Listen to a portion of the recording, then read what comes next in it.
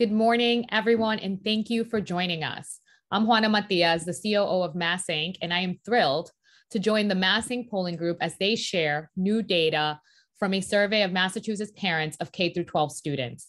As we know, schools across the state are back to conducting full-time in-person for the first time since the spring of 2020. Students, their parents, and school staff are doing their very best to adjust to this environment, battling the lingering challenges left by the pandemic. This past fall, the Mass Inc. polling group surveyed parents of K through 12 students in Massachusetts, asking them about their expectations for the rest of the school year. What do they predict about student success this year compared to last? How are students doing mentally, socially, and emotionally? Today, we look at those questions through the lens of the survey findings. After a presentation of the poll results, we will hear from a panel of education experts and conclude with a question and answer portion. So please feel free to use the Q&A function to the Zoom to submit your questions. Staff will be on standby to field some of the questions in real time, while others will be answered at the end during our Q&A portion. And now it is my pleasure to introduce our presenter, one of the orchestrators of this statewide education-focused survey, Maeve Duggan, Research Director of the Mass Inc. polling group. Maeve, welcome. Hi, Juana. Thank you so much for the nice introduction. And thank you everyone who has joined us this morning. I am going to go ahead and share my screen so that we can look at these slides all together. And let me put this in slideshow mode. Great. Okay, so as Juana said, my name is Maeve Duggan. I am Research Director at the Mass Inc. polling group, and I'm going to be walking you through our findings today of our latest poll of parents in Massachusetts. So a little bit of the background on today's survey. These results are based on a statewide poll of just about 1,500 parents of school-age children statewide, and this includes oversamples of Black, Latino, and Asian parents. This is the fifth in a series of polls that we've done in partnership with the Education Trust and from our sponsor, the Barr Foundation. Our first wave was back in May and June of 2020, so we've been tracking all of these education trends for the better part of the pandemic. This particular wave was conducted from mid-October to early November. And I just want to take a note on the field dates because we will be discussing some data on vaccines. And just to note that the eligibility for kids ages 5 to 11 did change during our field period. It was right on the last day.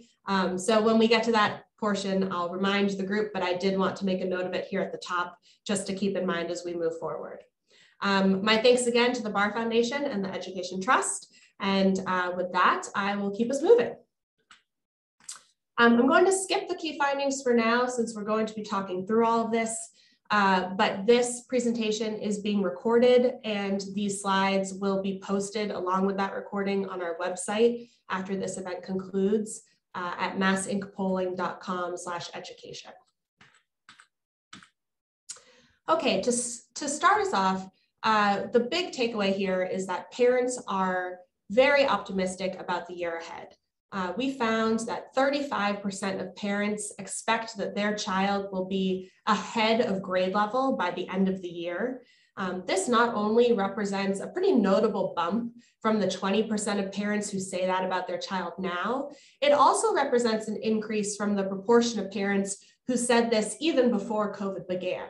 So on this chart, if you're looking at kind of this light pink line in the middle, you can see that 35% all the way to the right.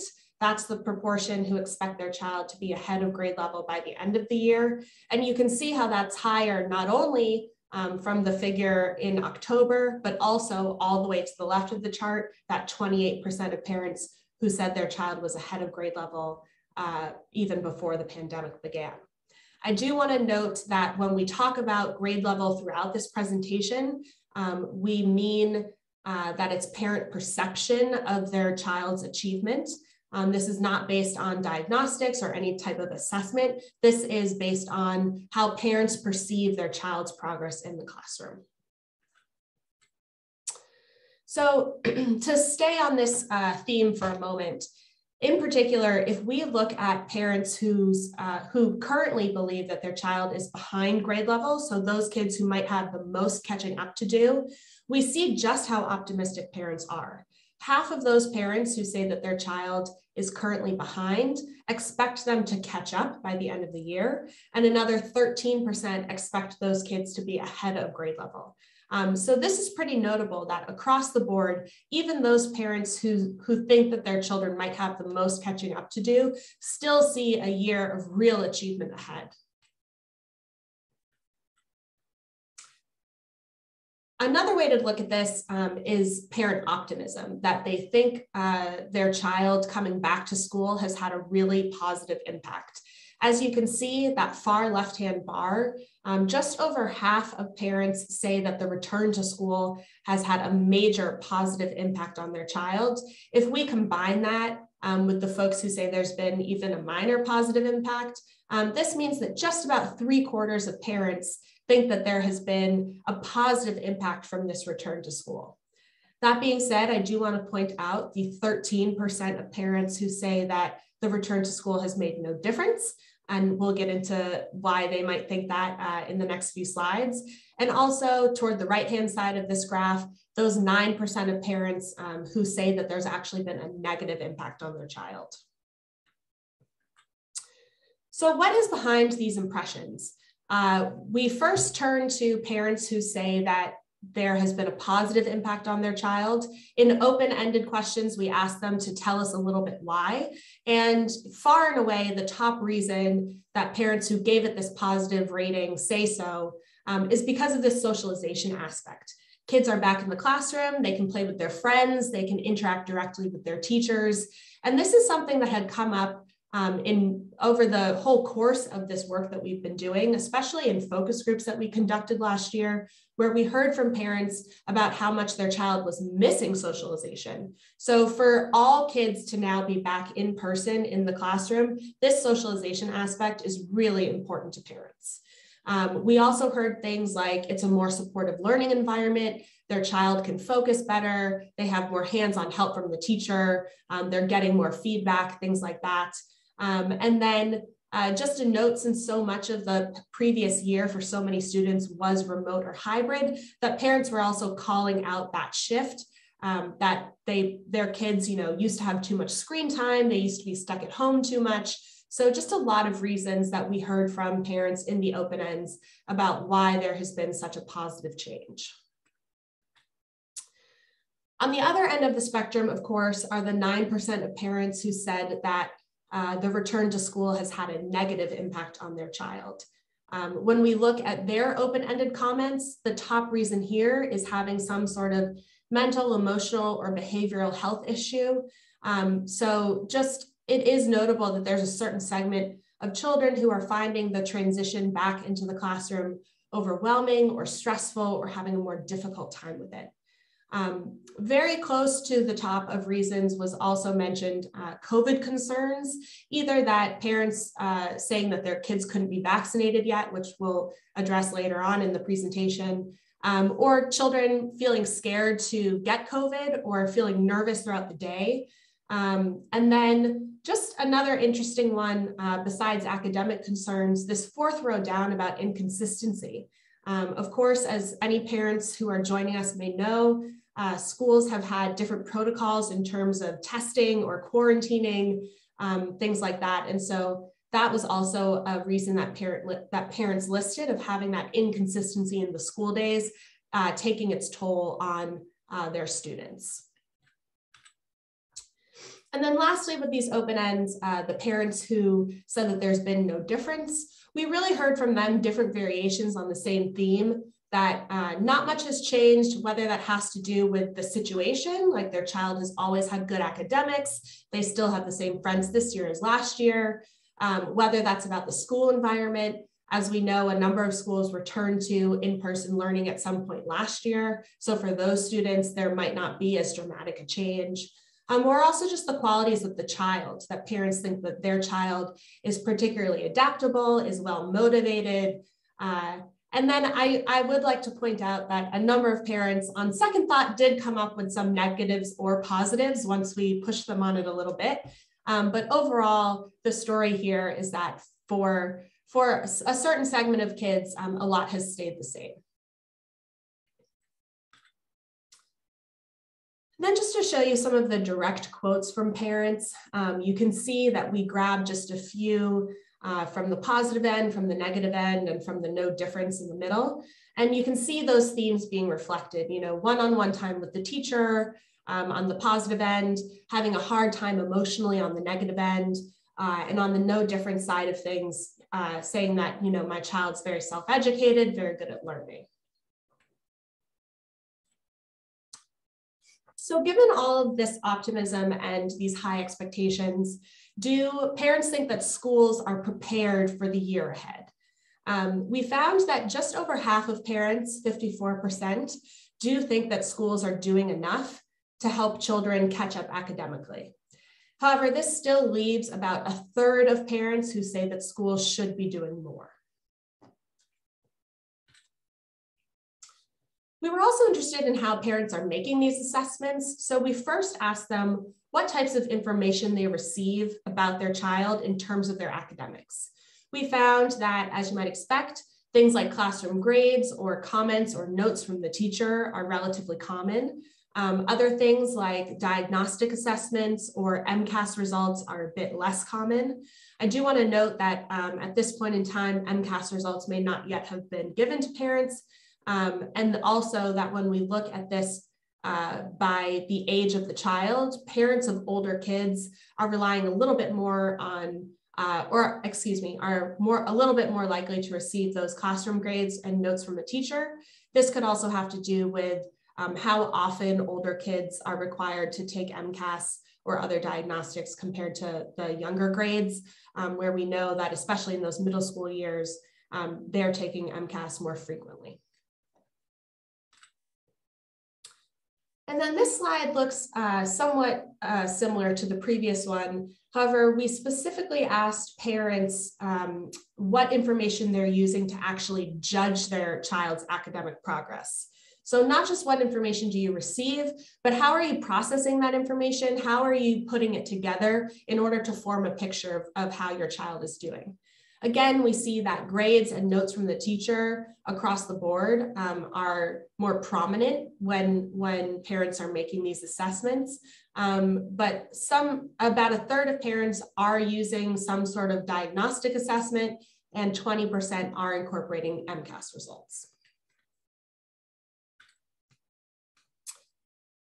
We also wanted to take a look at different types of resources that might be available to students that we know are key in terms of academic achievement.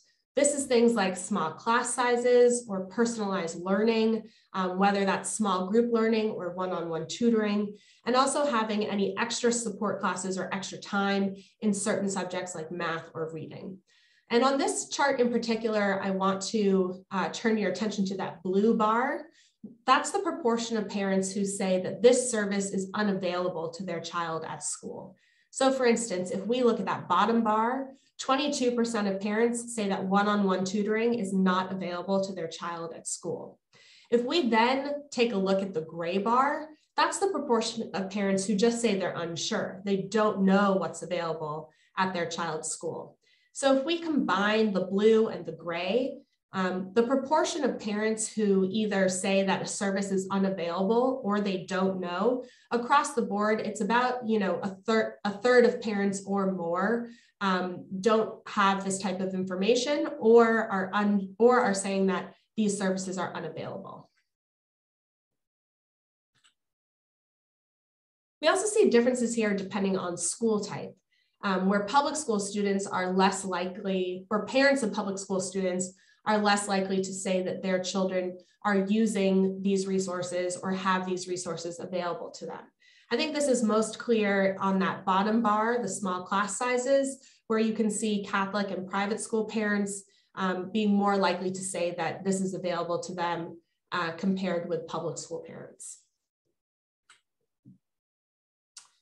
And here we look at the resources in terms of where parents think their child is achieving at grade level or not. And this is a pretty stark finding that parents who say their child is currently behind grade level are also less likely to report that their child uses or has available these various resources. So for example, if we look at those extra support classes, for example, 47% of parents who say their child is behind grade level say that they have some sort of extra support class. That is noticeably lower than parents who say their child is either at grade level or ahead of grade level. It's about 2/3 of those parents in comparison.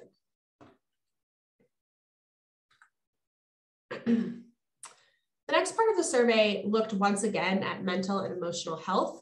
This is something that we have been incorporating into our work throughout the pandemic as we realize the mental and emotional health of children is part of a holistic approach to their success in the classroom. So back in February, we asked parents how concerned they were about their child's mental and emotional health. At that time, about 60% of parents said that they had some level of concern. That has ticked down somewhat. Nowadays, it's about half of parents who said in October that they were either very or somewhat concerned about their child's mental and emotional health. So certainly the trend is going downward, but for half of parents to still say that there's some level of concern is pretty striking. We also asked once again about how parents are balancing academics versus mental and emotional health. And we once again find that the plurality of parents say that they weigh both of those things equally, that they are equally concerned with their child's academics and with their mental and emotional health. Where we do see a difference, however, is the parents who are prioritizing one over the other. Back in February, we saw that more parents were concerned with their child's mental and emotional health. That's that red bar, that 34% in the middle there. Whereas these days, the trend has really flipped. Now we see about 1/3 of parents are more concerned with academics than they are with mental and emotional health. So I think if we take these two slides together, the full picture that we get is not that, kids are back in the classroom and so mental and emotional health, that's solved, we can wash our hands of it. Certainly not. It's still a central issue. It's still part of how parents are checking in with the whole well-being of their child. But that for a certain segment of parents, there is more of a focus shifting toward academics. The next part of the survey, we really wanted to explore what parents know or don't know about some expected funding that's going to be coming to their school districts via the American Rescue Plan. On the whole, we found that parents have heard very little. Only 20% have heard how their school district plans to spend ARPA funding. And we also find a similar 20% have been asked for their input on how to spend the money. So considering kind of the windfall that this funding may represent for a lot of districts, parent knowledge and parent input is not very robust right now. However, parents do have opinions on how they would like funding to be spent. We first asked them about academics, and I want to point out here that the question wording was a little bit broader. It just asked about additional funding. So that in theory could also include any additional funding from the state level, not just that ARPA funding. And when it comes to academics, there's a really clear priority here.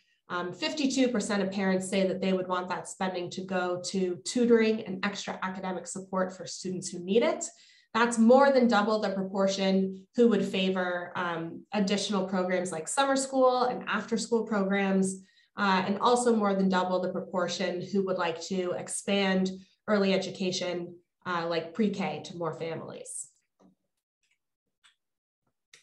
We then asked about mental and emotional health priorities. And here, the range is a little bit smaller, but we still find that just over 1/3 of parents would prioritize incorporating mental health awareness into the curriculum. And I think this is an interesting finding because that's a pretty preventive measure. And it also is something that makes mental health awareness available to all students on a pretty regular basis, rather than just focusing resources on students who you may only be reaching them at some certain point of crisis or when things are turning for the worse. So I thought that was interesting and tied into what we were hearing from, half of parents saying that they were at some level concerned. So it's being reflected in their funding priorities that they would really favor this type of preventive measure incorporated regularly into the semester. And then the last bucket that we asked about was post-graduation plans. Again, a little bit smaller of a range, but we see that just over a third of parents would prioritize expanding vocational and technical education programs, which is just somewhat more likely than the proportion who would want to provide extra support for college financial aid applications or offer more advanced courses like AP or early college.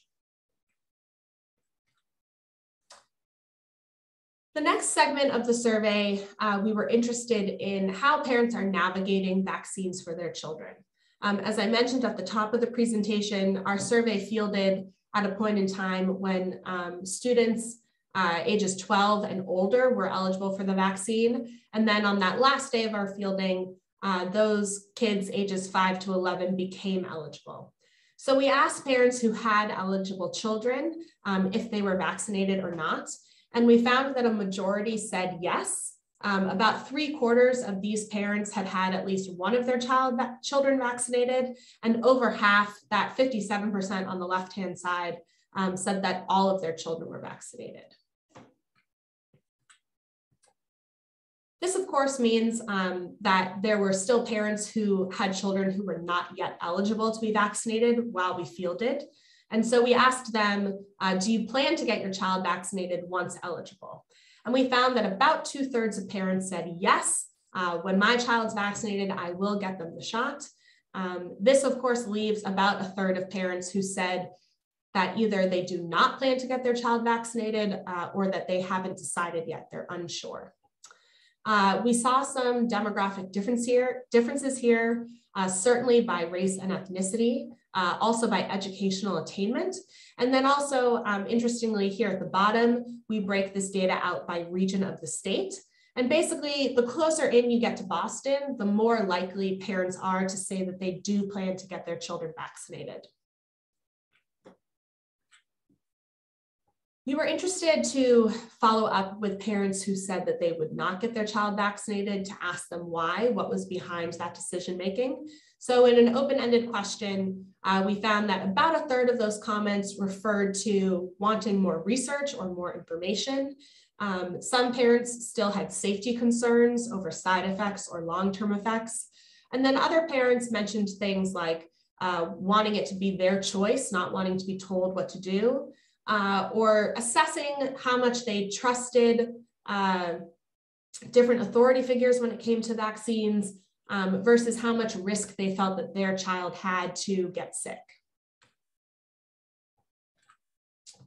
And then just to give you a little taste of some of the quotes, the direct quotes that we saw from this question, you can see, again, some of those themes coming up, that feeling that, their child's healthy, that, it doesn't pose as much of a risk, wanting to wait to see its effectiveness, things like that.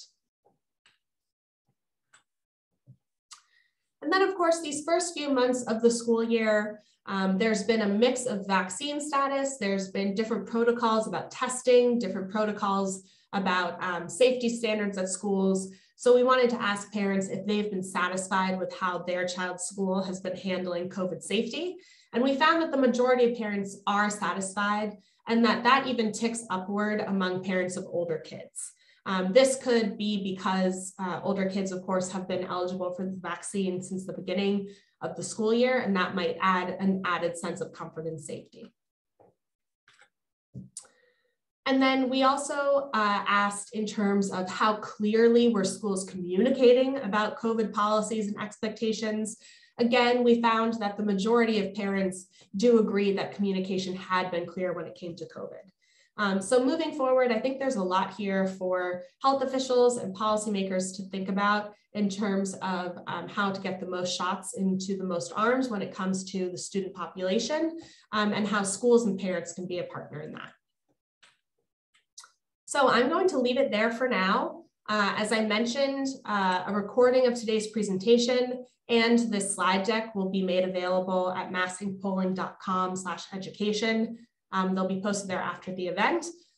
There will be a Q&A, so I'm happy to answer questions that have been coming in at the end of this presentation. But if you come up with anything later, my email address is here on the screen, and I'm always happy to answer directly. So with that, I'm going to stop sharing my screen and turn it back to Juana, who will introduce our panel. So thank you everyone for your time and attention. Thank you, Maeve, for that eye-opening presentation. Such rich information that can help inform both locally and at a state level what our teachers, parents, and students face. Audience, I want to remind you to feel free to leave any questions you have in the Q&A box. For now, we have the pleasure of digging deeper into the context of these results with an expert panel led by a true leader in education, Natasha Ushomirsky, State Director for Massachusetts at the Education Trust. Natasha, I'll let you do the honors of introducing our esteemed panel. Thank you for being here and welcome. Hi, everybody. Thank you so much for the opportunity to be with you today. In my capacity as State Director for Massachusetts at Ed Trust, I have the privilege of supporting the work of the Massachusetts Education Equity Partnership, a collective effort of social justice, education, and civil rights organizations from across the state that are working together to advance opportunity for students who have historically been underserved in our schools. And I am honored to invite three of our partners to the stage now to join me for this panel. First, I would like to invite Hilda Ramirez, who is the Executive Director of the Latino Education Institute, to join us.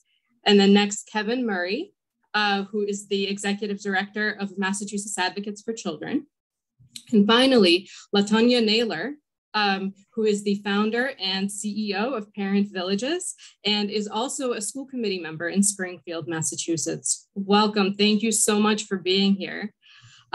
Without further ado, I want to first just open up the floor and would love to hear from you just any general reflections as you look at the results of this poll. What jumps out to you? And Hilda, I was wondering if we could start with you. Sure. So I'm Hilda Ramirez, and I represent the Latino Education Institute at Worcester State University. We work with K through 12 students and college students and families, and we help them through college and career success. And what strikes me in the presentation is obviously a little bit of the disconnection that exists between the funding and the conditions of education, right? And the fact that we're getting this funding because of the pandemic, and that there's very little attention or voices of parents and students around how to use this funding. And so I think that that's really important for us to really think about and really advocate for the needs of some of these parents. But I mean, another thing that strikes me is, of course, parents are thrilled to have their kids back to school because we've been through so much, being cooped up at home without the technology or the devices that we need, without the private spaces for to have the conditions for kids to learn. That now that things are a little bit back to normal, not so much. We're thrilled and we're optimistic, and we have a bright future, but there's still a lot of challenges. And I'll stop there and come back, but I can share some of the challenges that we hear every day. Wonderful. Thanks so much, Hilda. LaTonya, can we go to you next? Absolutely. So I think back to very briefly how Parent Villages started because we recognized through a report that was given to us by the school department that 7% of our kids were ready for kindergarten, right? And I'm saying 7, so 93% of our kids were not prepared for kindergarten at that time in 2017. And when I look at the data, I think about that situation because a lot of parents sent their kids to kindergarten thinking their kids were ready, that they did everything they needed to do and their kids were fine. And I think the disconnect between what parents really understand to be preparing their kids for the next grade level or being ready at the grade level is not necessarily the case. So being able to kind of think about how do we bridge that gap of understanding and making sure they know what the expectations are so that they have a realistic perspective as to what their kids are doing and where they're at in the spectrum as far as growth and proficiency. Thank you. And Kevin, curious to hear what you think as well. Thank you, Natasha. And Massachusetts Advocates for Children is a 50-year-old children's rights advocacy organization, based in Boston, but working statewide. And we operate a helpline where we encourage families from around Massachusetts who are facing issues with their children in education to give us a call and see if we can help them resolve those issues. So because that's what we do, we kind of live in that space in the polling of the people who feel less benefited or less content with the way the return to school has gone. And I think it's important to give that group of people some attention as well. We carefully keep track of the kinds of calls we get to our helpline and the volume of calls. And during this fall, our helpline calls have increased in volume by almost 40% over previous years. And the calls are not simply requests for information about how to get in touch with a particular office or what isn't a basic information about special education, but these are parents and the guardians calling with very complex problems regarding the special education placement of their children, regarding discipline issues that their children face, regarding language access challenges that they're experiencing as their child goes back to school. So these are complicated issues. And I sort of was wondering in the beginning, or somebody actually asked me yesterday in an interview, is this a glass half full or a glass half empty scenario? And I don't think that metaphor really captures it. I think we're talking about people who've experienced the pandemic and are experiencing the return to school so differently that we should understand that there are actually different glasses that we're working with. And if we want to be concerned about the entire education system, we need to be looking in depth at each of those glasses. And I would say in particular at the people who are in that percentage, however small or large it is, of people who are struggling with the return to school. So that's essentially our perspective. To me, I want to also thank Mass Inc. for this polling. The consistent polling that's been done during COVID with this kind of questioning has been incredibly valuable to us. And I do think the findings, if you look in detail at the findings, there's no inconsistency between what's seen in the poll and what we're seeing through our helpline. It's just different people have experienced both the pandemic and the return so differently. Absolutely. And it certainly feels like as we move into this recovery phase post-pandemic, folks' experiences are becoming sort of more and more different. And we need to make sure that even as we sort of shift to recovery, right, that we're addressing the needs of all student population, of all families across the state. I actually want to pick up on this point of sort of parental optimism, right, around student learning and kind of the perspectives that the parents are sharing, that, you know, the belief that most kids are on grade level now, and certainly that they're going to get there by the end of the year, right? And I'm curious, LaTanya, you started to talk about this a little bit in your initial remarks, so I'd love to go to you first. Would love to just hear what you're hearing from parents and sort of your reflections on where that optimism is stemming from and what the takeaways might be for educators and education leaders. I think the data that you showed earlier through that report that Mass Inc. shared was very much similar to what I'm experiencing. A lot of the calls that I get from parents, really more so now than ever, is really about how can I continue to support my child? How do I make sure that my child is getting the education that they need? COVID has really presented a lot of challenges. So the attendance rates for kids are horrible right now. I mean, if you have been exposed to somebody with COVID, or if you might have to isolate or quarantine. So there's a lot of things right now that are really interfering with the academic process in order for folks to stay safe and in the buildings.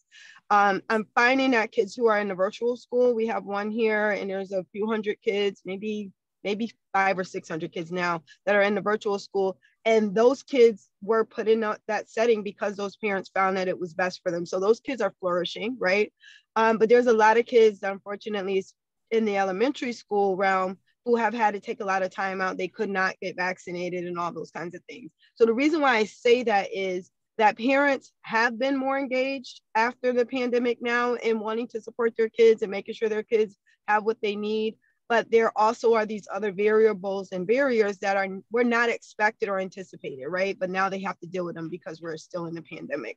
I also felt like the kids have been a little bit more self-advocating for themselves, right? And so I have a lot of parents who say, hey, my kids are in dual enrollment programs, or they're looking to get into dual enrollment programs. Can you help me? I have kids who have created college prep programs in the schools and stuff like that because they want to learn more. They want to continue to engage. They want to catch up on where they felt that they've missed out, right? So this sense of belief and hope that we can get back to where we were or even better than where we were pre-pandemic is definitely a very real thing. But there are also folks who, for example, kids who are IEPs who missed a lot last year, right? As much as the schools tried to support those kids virtually, they missed a lot. And so a lot of those kids are still struggling very much. And those parents are really in a tough place. Those caregivers are in a tough place. So I know that doesn't give you a clear answer, right? Because people are dealing with so many different challenges. And when you couple that with the social emotional impact of losing a loved one or dealing with a loved one being sick or yourself being sick and still having to say, hey, I got to focus on school right now. I don't know if I want to do that. Or teachers not being present because they're not there to teach the kids and they're substitutes. So there's just so many things that are happening. And I don't think it's a fair assessment to say, you know, I don't think it's a realistic assessment at all either to say that we're going to be where we need to be academically, because the reality is the teachers aren't even there as much as they were just because of the pandemic. So how do you have substitutes come in and teach the content the same way that a teacher who's been there for 10 or 15 years would have been able to teach the content? So I know I threw a lot out there and we have such limited time to really dig in, but I felt like all of those things were relevant to help folks really get a clear perspective of not only what the challenges are within the schools, but also what our experience as families, parents, and students has been as well. Thank you. And I think that's all of that information, I think, paints a clearer picture and a more complete picture, right? Than we can get through a limited number of questions on a poll. So really, really appreciate that. Hilda, you had mentioned before that sort of, yes, parents are optimistic, but there's a lot of work to do. And I'm curious if you could expand on that a little bit, and also would love to hear kind of, as you think about parents' optimistic perspectives, what do you think is the takeaway from that for educators and education leaders? Right. As I mentioned before, a lot of our parents are also going through a lot. We have to remember that, you know, we had a lot of losses in the Latino community. I can tell you that there hasn't been proper grieving of all that we went through and we continue to go through, right? And so, you know, parents are also in a bad space. We are seeing more and more parents sort of confiding in us that they're depressed and that they need support for their kids because they are depressed. And so we have that going on. Imagine students arriving at this country right now in the first day of school being a COVID shot and a flu shot on 2 arms, and a very different way of operating, one that they don't know, but one that is a little bit confusing because there is a lot of disruption going on. And as if we know one thing about children is that structure is really important. And so while it is great to go back to that structure that they really do well in and thrive in, that structure is being disrupted daily through pandemic situations and also the teachers and all of that. We hear even from our high school students that they feel that sometimes even like their access to technology, those that opted to be in those spaces, is not adequate. A Chromebook is not adequate for what they believe they should have as a tool for learning, right? So they are, and I agree with LaTanya that youth are self-advocating. Our youth are saying, no, we want something better, and we want a better education. And so I think we have to take all of that into context and know that our communities are hurting. I know that my community, the Black and Brown communities around this state, are hurting very much. They're thrilled to have some sort of normalcy, but that is not coming for us in a long time. And academically, I doubt it. We haven't seen any true assessments that are gonna really get us to where we are. Sometimes a lot of parents are not looking at those assessments very closely. We do a lot of work around navigating around that. What is a third grade literacy, right? Well, what should it be? And I think that that's something that it's part of the complexity of our education system, and that parents don't understand it, and so they're responding to the motivation and the getting back to a little bit of normalcy. And I think that unfortunately, I think we're in for a long haul in trying to reconcile with what the education system ought to be as a whole system. So thank you. Thank you both. And thank you for all of the work that you're doing, all three of you, to support families through this process. Because as you point out, things might be getting better, but we're really far from recovery. And the flow of information is not where it needs to be. Even when parents are getting some of the data is not necessarily presented in ways that is easy to decipher or follow. One thing that jumped out at me in the poll is this data point that shows that the parents who believe that their child, who are most worried about their child's academics, right, most worried about kids being behind academically, are also the ones to say that they don't have access to the supports, the academic supports that kids need in order to get back on track. And Kevin, I was wondering if you could speak a little bit to some ways that districts or schools could really drive the resources, make sure that the resources and supports get to the students who most need them. That's a big question. Thank you. What I would say, there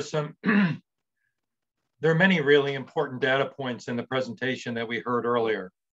One of the data points that really stood out to me is, despite what seemed like what we're calling optimism in many of the results, 1/2 of the parents and caregivers are concerned about the mental health of their children. 1/2. That does not, to me, sit with a situation that I would call optimistic. And I think it points a little bit to some of the answers to the questions that you're talking about. The other important data point is that parents and caregivers are not distinguishing the social and emotional support of their children from academic support in the way that we want them to distinguish it in some way. The resounding response to that set of questions is parents think of them as co-equal concerns. It's their whole child that needs to be educated. So one thing I think, and I want to say from the start, I think school districts are doing a lot right now. They're overwhelmed. I was amazed that they could even open schools in many places on day one. So it's easy for me to sit in my office in Roslindale or on Kingston Street downtown and say what school districts should be doing. I think they're doing a lot. But having said that, it's easy for me to sit there. I will say that there are two things that I would like school districts to keep in mind. One is this overwhelming need for social and emotional support, what I would call accompaniment of students as they return to school. Resources need to be devoted to that. We know schools are understaffed in that area. We know they're having a hard time finding people. There needs to be a sort of macro understanding of this problem and a big solution to direct more resources to it. And to me, sort of creating this hard and fast distinction between the academic and the social and emotional leads us sometimes in the wrong direction. The other thing is, we've mentioned here, there is this once in a lifetime opportunity for resources. The answer we get over and over and have gotten for years around special education, language access, disciplinary issues, there are not resources to resolve that. That's not an answer that any school district, particularly more economically disadvantaged school districts in this case, can give this year, right? And we've also talked, the poll speaks very powerfully about the fact parents don't really even know that this opportunity exists, and they're certainly not being talked to about it. We're hearing every day, and I'm sure your other panelists and you are also hearing, the ideas of caregivers about solutions to their children's problems. If school districts cannot find a way to meaningfully engage with parents around these ideas, if the priorities for the use of this funds are just set through typical bureaucratic procedures we will miss a tremendous opportunity. I said to somebody yesterday, and they sort of laughed at me, this is a Marshall Plan for public education that I will not see again in my lifetime, right? And to me, the number one challenge in doing that, in making use of these funds, school districts will be able to spend the money, no question about it. The money will be spent, but we need to make sure it's spent in a way that really reflects what parents and students identify as their real needs and their own solutions. And what I'm seeing is a lot of quote unquote, first of all, a lot of places where nobody's telling parents anything. And when they are, it's in sort of Zoom meetings where we'll listen to parents. I don't want to sort of stereotype the approach, but it's not the depth of parent engagement and information that we need. And to me, that's a very powerful result of this poll. So to me, it's looking at social and emotional support and academic support together and understanding those as really needs joined at the hip. And second of all, thinking creatively and meaningfully about how we're going to involve families in decisions about how these resources are used. Thanks. Sorry for going on so long. No, I love it when panelists move the conversation forward. And I think you just did that for us, just moved us to our last question, to my last set of questions. So yes, we do have this incredible opportunity. And again, one of the striking findings in the poll, as you point out, is the number of parents who say they have not been consulted and are not aware of sort of what their district is doing when it comes to federal relief and recovery dollars. Hilda, I was wondering if you could talk a little bit about the role that community-based organizations can play in helping sort of engage with the community on these issues, make sure the community input makes it into the conversation, because clearly, I mean, we know that the education leaders often struggle with this. Right. And so, you know, at the Latino Education Institute, we actually had an opportunity to interview and do focus groups with parents for the Student Opportunity Act. And we published that. We sent it to the school committee. We sent it to the mayor. And we made sure to get youth and parent voices in front of a formal process that's public. I think that's one tool, one way that you can have it. We also prepare our youth groups to really go to sessions and speak out on behalf of their needs, and also some parents that feel comfortable with that. I think it's important that we do that. I know that I go to the sessions and I represent to the best of my ability what those needs are, but I always, you know, bring along parents and youth. And I think we have to do that, and we have to think critically about, well, what were these dollars for and how are they being invested? I think that, and we have to ask the tough questions, and we have to really make sure that if academics and social emotional is a priority and parents are saying that, how is that translating, you know, into districts with the new funding? It isn't. They're very, very different decisions. I know, like, for example, Worcester is purchasing buses for the district, and that, I am sure, you know, transportation is our number one issue in this city, but I think that we have to really push and say, we can maybe have that, but we need this other thing, and really push hard to make sure that we're getting what parents need, you know, and having them met. And that takes advocacy, and it takes training, because our parents are not comfortable, because they really don't know the information. They don't really know even how the structure, at least for my community, the structure of the school committee. Like, we just had an election that changed the whole makeup of the school committee. So the people that are deciding are, you know, are different. And so I think it's so important for us to really involve our parents in that process. It's not political, it's civic. And I think we really need to step it up right now, because the stakes are so high for so many of us right now. Thank you. We are pretty much out of time for this panel. I hope our MassSync team will not be too angry with me. LaTanya, I would love for you to close us out. My question for you is, for parents who want to engage in this process and whose district hasn't reached out to them, who may not know of a community-based organization that they can connect with, I'm curious if you have any advice for how they can engage in this process. Well, the first thing I want to tell parents is know that you are your child's biggest advocate. If you're a caregiver of a student, you are their biggest advocate. And a lot of times parents get intimidated by the school or don't feel like they're welcome. It doesn't matter if you feel like you're welcome. You make sure they know that you're there and you have a presence, right? And so in order to do that, you have to be, the first partaker of engaging with the schools, reaching out to them, making sure they have your updated contact information, making sure they have your preferred contact information. And I know we hate those robocalls, but answering those robocalls or looking at your voicemail or text and seeing what they're talking about, because in order for you to be able to advocate, you have to understand what the resources are or what is happening at the school, right? If there's an open house, be there. If you can't be there, schedule a time to be there with the teacher at a different time that works for you, because again, you are your child's advocate. And also knowing that every district has some type of parent portal or some type of engagement tool. What is that tool? And making sure that you have access to it and informing other parents who may not know, because I know that a lot of times, even in our district, they have a lot of great ideas and a lot of great tools, but people don't know about them. So if people don't know, they can't utilize them. So continue to ask those questions and seek out those resources and how to get engaged. And knowing that we have time, I'm not going to get into everything that I had listed here, but there's one thing that I wanted to say to folks. Attending your school committee meetings, knowing when they are, being aware of what's happening is so vital, because those policies are what are going to dictate what happens in the classroom. And a lot of times parents don't know, they don't know about the budgeting process, they don't know how to weigh in. And those things have to happen in order for your school committee to be compliant. They have to have open budget hearings. They have to have those things. So making sure you're a part of that process.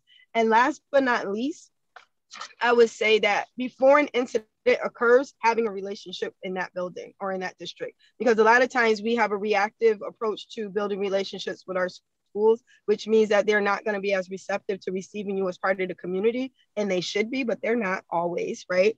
But when you're proactive and going in before there's an incident, then the way that they will deal with you is a lot different, right? And the way that you're able to engage and give suggestions are a lot different. So there's CEDM teams at your schools, there's PTOs, PTAs, there's folks like parent villages that are in different communities. But of all, everything, when you think about it, at the end of the day, you are your child's advocate. So please, please, please do not let any barriers intimidate you. Reach out to folks like Natasha, reach out to folks like myself at Parent Villages, and we will help you get over those barriers. So that is what I would say.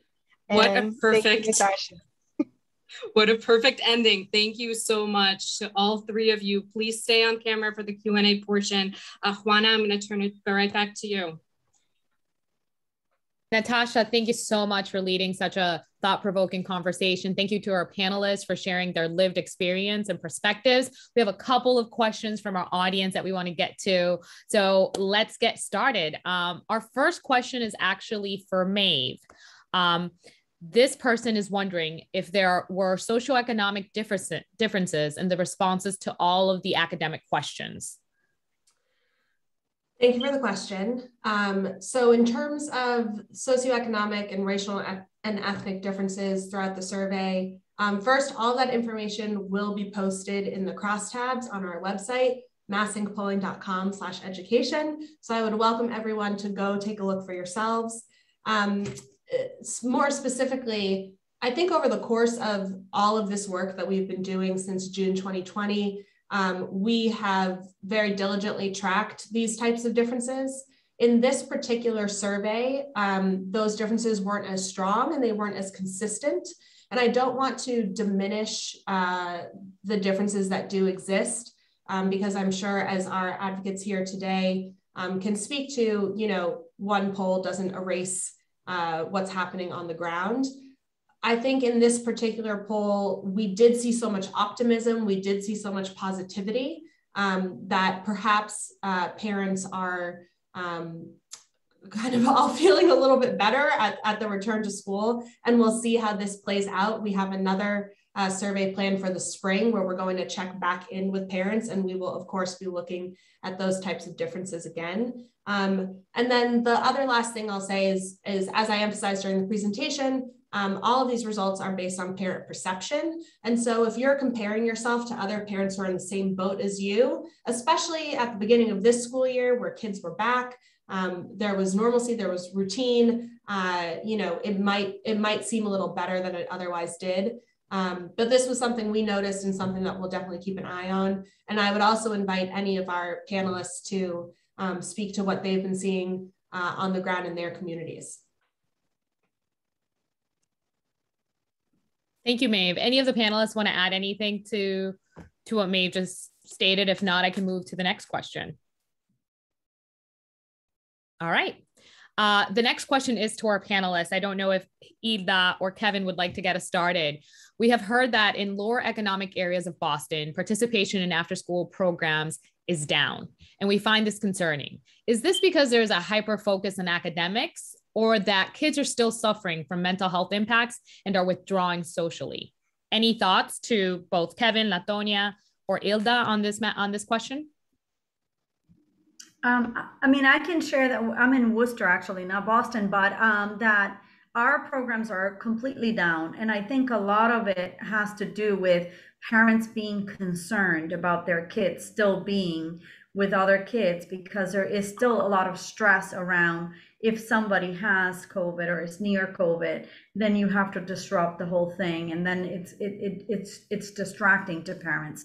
As parents are getting back to work, they really want to make sure that, you know, that structure is working, and it's unstable right now for many reasons. There's we have seen, you know, less number of students, even though we're offering more programming, right? And then we are seeing much more issues in the home that the kids are bringing to the program.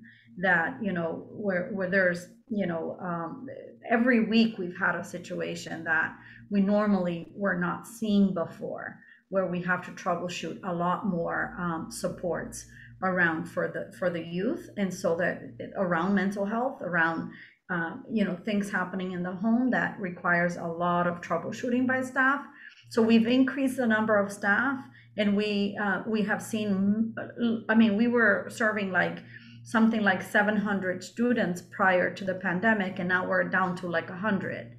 That's how extreme it is. However, our numbers have doubled and quadrupled in the service to parents, right? So much more service to parents, much less to kids. And so that's our experience and perspective. The parents need us more than the kids right now. Thank you. Just add, the only thing I would add, and I think this is very anecdotal at this point, but we're starting to hear more information that the district in Boston is not supporting after-school programs across the board. So there's certainly, there very well could be a parental concern about COVID and not wanting the children to be exposed in that way as well. But we're also hearing, and again, I would say, this is not a poll, this is anecdotal response from some people, that we are going to examine the extent to which the district is continuing to provide support to after school programs, because that would be a serious concern of at least some parents if that support was not there. Thank you, Kevin and Ida, for that perspective. Latonia, anything else you'd like to add on this before we move on to the next question? Latonia actually had to jump off to another meeting. So. Thank you so much, Natasha. So we'll move on to the next question, which is, are there a large number of increasing youth struggling with behavioral challenges? And are these instances becoming a legal or disciplinary issue that are likely trauma or mental health related? I know that we've seen in the city of Lawrence some instances of violence in schools. What is leading to this, and how do we provide our school districts and students with the support they need so we're not, you know, further worsening the prison to school pipeline? What a good question. That sounds like a question somebody on our staff put forward. That's why I look to see what, yeah, that's a really important question. And I should say that sort of seeing in advance the situation that we're now in, during the spring, we gathered a group of people to sort of look at policy options for an equitable recovery. And there were a lot of conclusions that came from that group, and I'm not going to bore everybody with all those now, but there were two overriding concerns that emerged out of that process. One was that in the return to school because of the interrupted education that many special education students have received. There would be a tendency to overplace students in segregated sub-separate environments upon the return to school. So that's something that we really highlighted and have worked hard to try and counteract. And that certainly has been something that we've been hearing about through the helpline. The other thing is that many students would bring back to school with them behavioral health issues, in general. It would not be easy for all children to return to the regimentation of school for a variety of different reasons. And much of it having to do with the way they experienced the pandemic. And our fear was that the main tool at schools' disposal to address that situation would be punitive discipline. And I guess it feels good for us to have identified that problem in the spring. We would have liked to have been able to do something much more proactive to deal with it. I mean, what we're trying to do is minimize the use of punitive discipline. There is a law under consideration about to be proposed in the legislature that would eliminate out-of-school suspensions for the students in the early grades as one way of limiting the application of punitive discipline. But yes, we're definitely seeing these issues as students return to school. That's the source of a large number of the calls that we're getting. And we are concerned. There have been several, it's not just the Lawrence case, there have been several high-profile cases of disturbing incidents that happened in school. And in addition to try and minimize the use of punitive discipline, we're trying to promote the use of alternatives to punitive discipline. Both of these things are difficult in this context. But the answer to the question is yes. What the questioner is asking is definitely happening. It's something that a lot of people anticipated.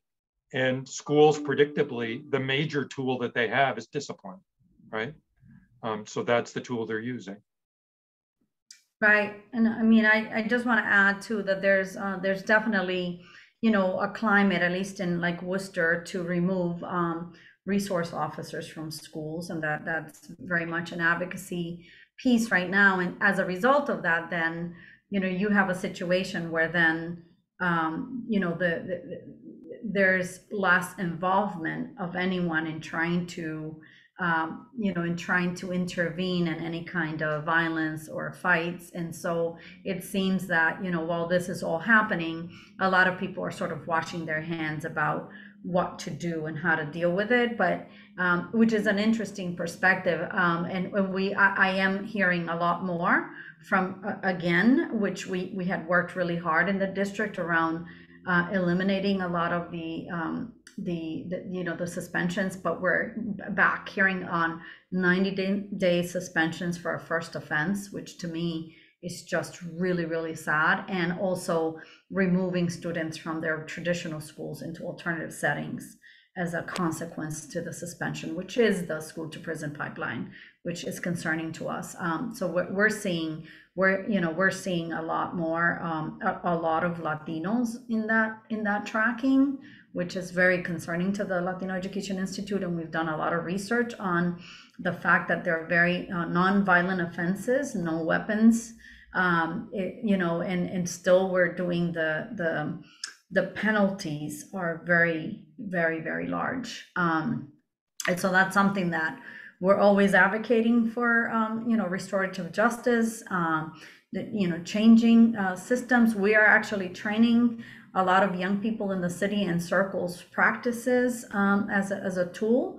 And we're doing a lot, but we've had to do that outside of the district because that's just, you know, something that districts are not going to embrace right now. And it's a sad thing. So it has to be done through legislation. Yeah, it probably goes without saying, and I didn't say it, and Ilda sort of said it. One of the huge problems with the use of punitive discipline is the disparities in the way it's applied. And that happened, that's long since been a problem, and it continues to happen. And we're fearful that those disparities will increase in this sort of recovery period or return to school period. That's the sort of driving force behind our concern about school discipline as it's being applied. Thank you, Kevin, and thank you, Hilda. I think you both bring up really important points in terms of how do we handle this in a way that's holistic and that is really rehabilitative for students and continues to keep them on a track where they can continue to see growth academically. And so hopefully our municipal partners, our superintendents, our school district can really work together to ensure we're infusing resources where they're needed to really do right by students, right? So I could not agree more with both of you on your sentiments on this. And hopefully we will continue to see this problem be solved in a way that's not punitive, but that's really bringing the resources that are needed to give students a leg up. That is all the time we have for today. So I want to thank again, Natasha, Kevin, Latonia, and Hilda for joining us and for the expertise they provided to today's conversation. Thank you for everyone who tuned in to this event.